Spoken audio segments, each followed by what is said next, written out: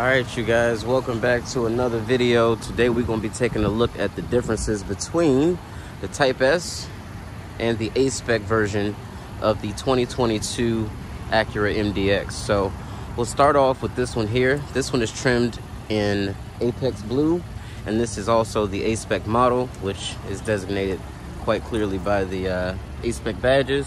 But another quick giveaway is going to be the 20-inch dark graphite finished wheels that come standard on all of the A-Spec models. And then of course you'll get all the blackout trim, whereas in all the other trims from base to tech to advanced, you'll get the chrome surrounds around the window treatment, as well as down the side of the panel there, and this black strip that goes across the back and side of the bumper. That would all be chrome. Otherwise, if you didn't get the A-Spec or Type-S, you can do a package where you can black those things out no matter what trim you get, but it is optional. So as far as looks are concerned, they look very similar at first, but immediately you can tell. First of all, you got the Brembo brakes, which are painted red, the calipers are, and then they're sitting behind these nice aggressive 21-inch wheels, which are also finished in the same sort of color. And then some more differences. Once you get around to the front, the MDX actually doesn't have functional vents on the side. These are just for aesthetics. Over on the Type-S, you actually do get functional vents. So you can see those actually go through. And then on the grille, of course, signature Type-S, you get the cutouts for the diamond pentagons, where here they are solid. Another thing, the bumper down at the bottom, you get these sorts of LED fog lights here with the 3 individual jewel eyes.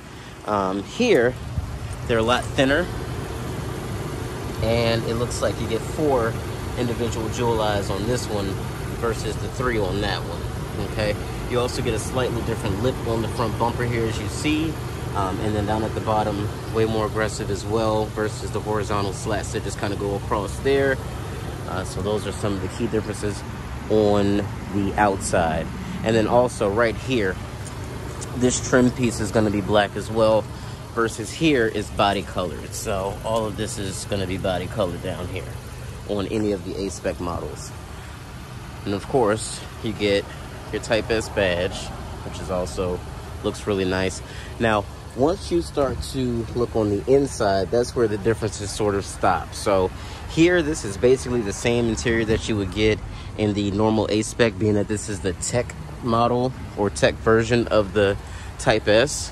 So seating configuration, materials, all those things pretty much carry through from the A-Spec model, and you'll be able to tell pretty much immediately. So like, look, see this door panel, speakers are going to be the same, sound system is the same, seats are the same. So again, very similar. And of course here it says A-Spec, on the other one is obviously going to say Type-S, but interiors and things like that are pretty much the same.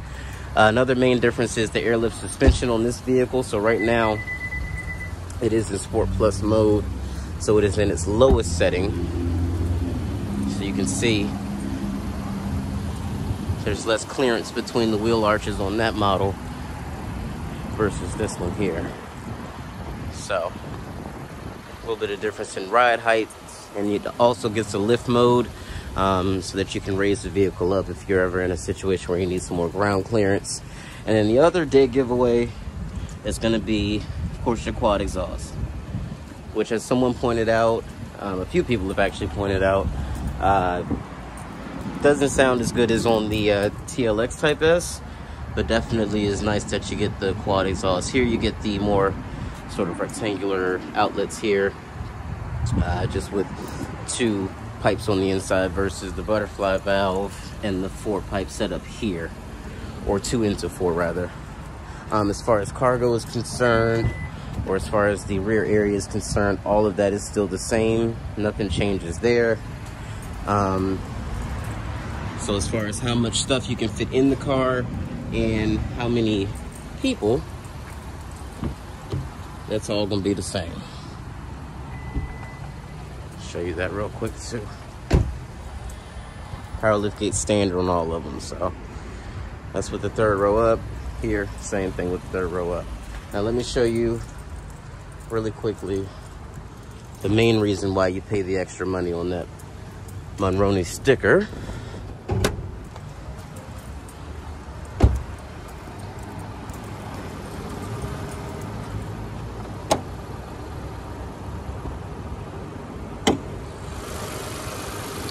So this is the main reason right here, and I'll show you the differences when I open the other one. But right there is a turbo, which the other car doesn't have. Now the engine itself is technically smaller. This is a 3-liter displacement V6 with the turbo, produces the 355 horsepower that we know and love in the TLX Type-S, 354 torque. So, and again, like I said in the comments of one of the last videos, the power output is the same, and the vehicle is obviously heavier than the sedan in which it shares the powertrain. However, for some reason, and I think it has a lot to do with weight transfer and just the softer setup, this vehicle does seem to be a lot more dramatic on takeoff. It does a sort of squat, if you will, which does just add to the drama of the driving experience. But this is the tried and true 3.5-liter bulletproof V6 that we all know and love. If you don't know about it, find out about it. And if you hate it, that's because you choose to, because this is a awesome motor. And they put it in many, many different applications throughout the Honda lineup, as well as Acura. Mainly in the MDX though, because otherwise the TLX did used to get the 3.5-liter V6, but now it's 2-liter or 3-liter turbo. Those are your only choices. So that's why you pay the extra money, is for the 3-liter turbo in this car versus the 3.5 naturally aspirated motor there, which by the way does make 290 horsepower, so it's not a slouch at all. And it sounds great, but if you want the extra power, this is definitely the one to get. So hope you guys enjoyed the video. We will be doing some more, and catch you in the next one.